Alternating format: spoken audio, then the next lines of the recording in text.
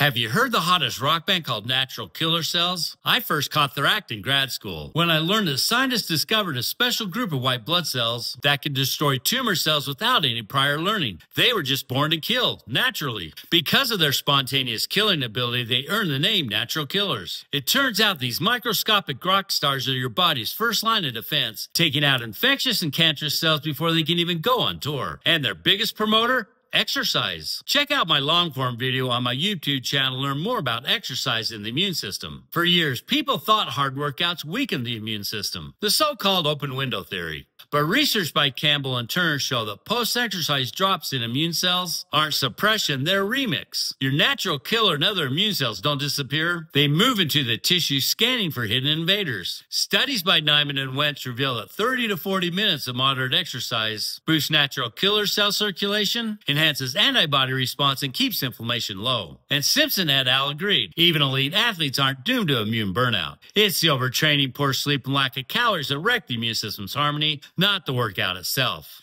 But as we age, natural killer and other immune cells lose some of their punch. The good news is that research shows that lifelong exercisers keep their immune cells younger. Stronger natural killer cell activity, fewer exhausted T cells, and lower inflammaging. The chronic low-grade inflammation that comes with aging, even without infection. So yeah, your body has a natural killer band, and every workout is a live performance. Keep moving, keep rehearsing, and your natural killer cells and their groupie cells will keep you rocking good health. Go to my YouTube channel for more fact-based content to keep you moving to hits like Cytotoxic Love and Open Window Blues. As always, my answers come from peer-reviewed research.